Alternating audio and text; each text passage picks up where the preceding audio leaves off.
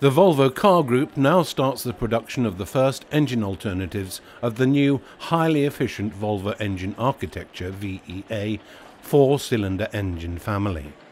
The strategy to concentrate on four-cylinder petrol and diesel engines together with electric power is the path that Volvo Cars has chosen for the future.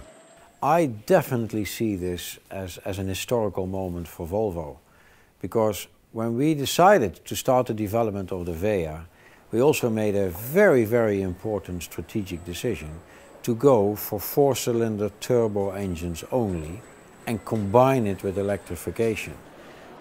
Here in Skövde, they have built a new hyper-modern factory section of 4,500 square meters, and it is here that all the engine alternatives will be produced on one and the same production line, thus providing extremely efficient production. This is the single largest investment that we have since the start of this factory.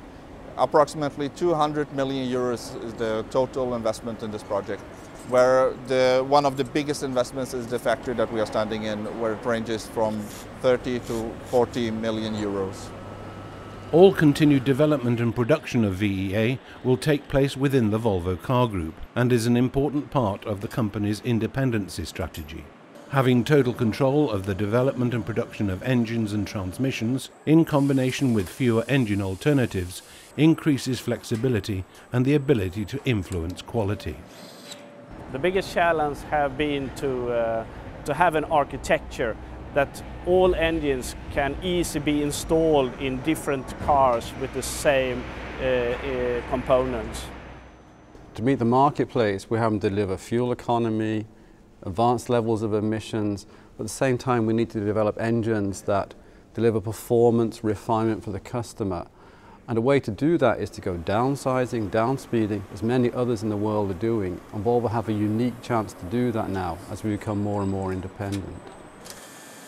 During 2013, Volvo estimates producing almost 20,000 engines, and by the end of the year, production volume should be close to 2,000 engines per week. The first engine alternatives will be launched during the autumn.